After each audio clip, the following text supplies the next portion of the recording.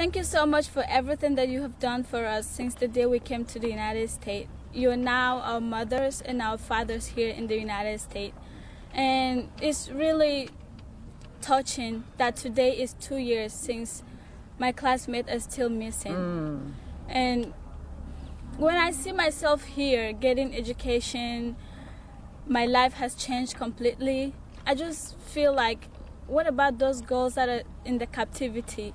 What if they're here today? There will be someone who we've never expected there will be.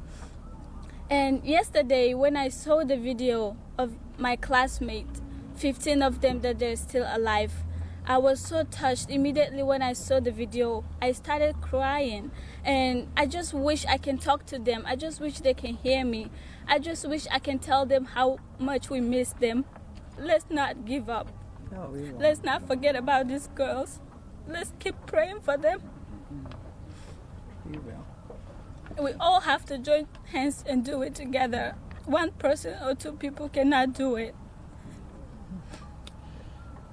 This is an anniversary that none of us thought that we would have to mark, because we thought by now we would have found the Chibok girls and they would have been returned to their homes, to their parents, and we would just be fighting Boko Haram. In fact, the remnants of Boko Haram.